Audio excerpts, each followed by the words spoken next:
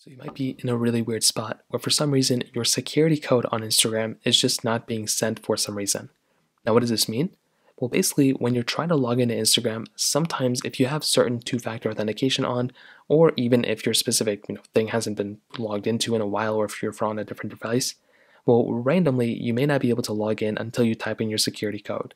So the first thing you want to do is to make sure that that security code, if it's being sent to you, to make sure you're typing it in properly. But if you're not getting the code sent to you at all, you want to double check that email in which they're sending it.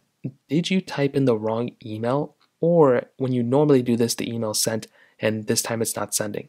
The first thing you want to do, make sure you're connected to an internet connection. If you're not connected to an internet connection or a data connection, your email or your phone number is not going to be receiving that specific text.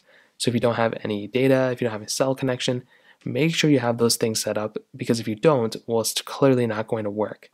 Now, the next thing you also want to make sure is that if there is for some reason a delay, things like that can happen. So if it's a massive delay where for some reason none of the codes are being sent at that moment at all, we'll just make sure that your specific code is, it's probably going to be sent at some point.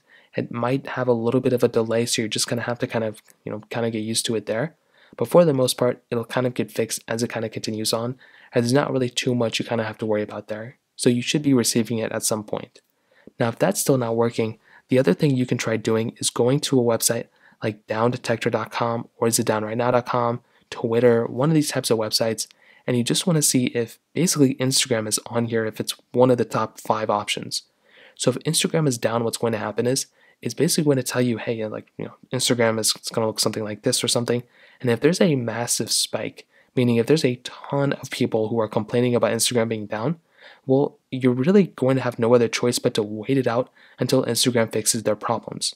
So usually what happens here is that Instagram will have some random issues.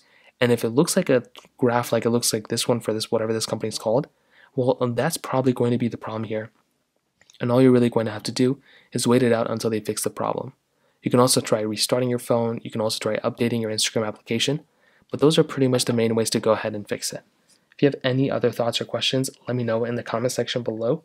Hit the like button, that would mean so much, but definitely hit that subscribe button. More importantly than everything else, I love every single one of you guys. Hopefully I'll catch you guys in the next video.